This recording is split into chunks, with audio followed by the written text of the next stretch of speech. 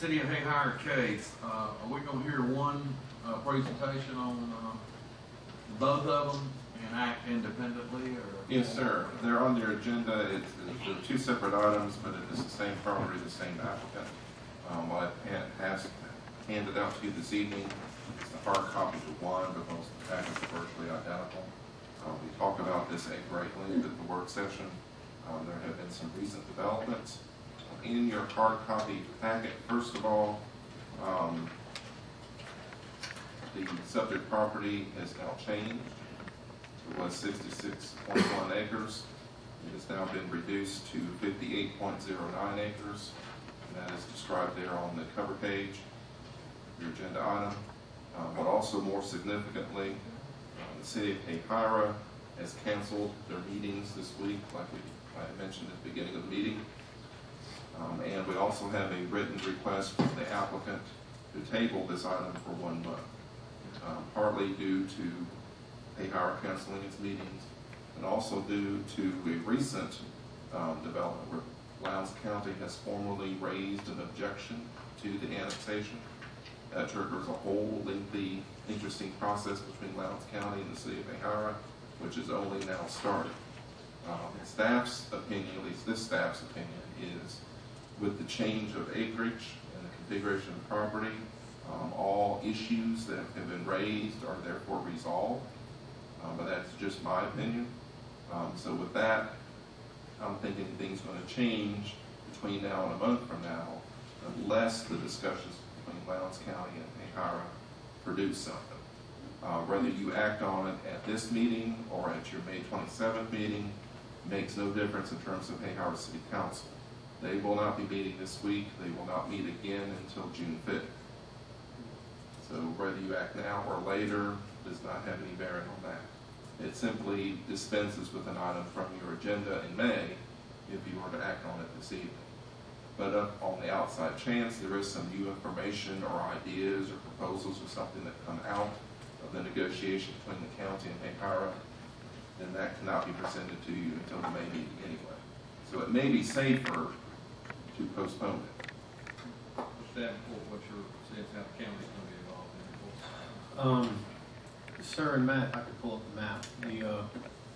The county's concern that was brought up last week and the point of the objection is that the subject property, as originally proposed, touched North Hagen Bridge Road, which is an unimproved road. So our concern was that how do you protect an unimproved road if it's going to remain in the county? If you lose jurisdiction over the neighboring property, which could be developed residentially. The formal objection process gives us a seat at the table so we can discuss with Hayhire and the property owner how to address that concern. The proposal about modifying the request is the first one on the table to say, look, we think this addresses that.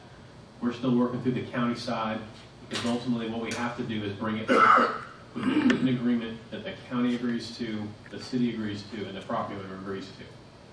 Right now, our goal is to try to get that nuts and bolts wise done in the agreement form by the end of this week so that the boards and the city and the property owner can sign that for approval in time for the next meeting. So my sense right now is we're currently negotiating that agreement to try to iron that out and actually get that in writing. My recommendation to y'all is do we consider tabling it. I realize you can move forward with the land use portion right now, and I think that can be debated. But my concern with that is that if these negotiations produce a condition where maybe the county says, well, we know the project has been modified, but would you put a condition on the rezoning? I think y'all would benefit from knowing what that is, and that just hasn't been finalized yet. Okay. And so my recommendation would be for additional time, but that is y'all's decision. Okay. We'll just hold it right there then. What's the pleasure of the commission? What, any discussion or information? I think that we should give everybody time to come to the table. Okay. And we'll make a motion to that effect if we need. All right. Okay. Who wants?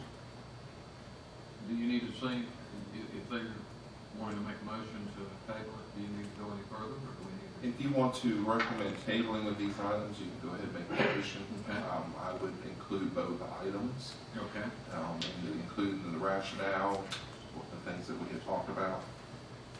manpower and the request by the applicant and the arbitration process. Okay, between the city and the county. Okay. Anyone? All right, I don't for a motion. Well, I would think that given the information that has been introduced, I think I would make a motion that this be tabled until next meeting. Okay. Okay. Do I have a second then for table? Mr. Hall? Mr. Chairman, that's for both requests. For both requests. Got a request, a motion for tabling on HA-2014-03 and 04, Fred Wetherington and Lawrence Nelson.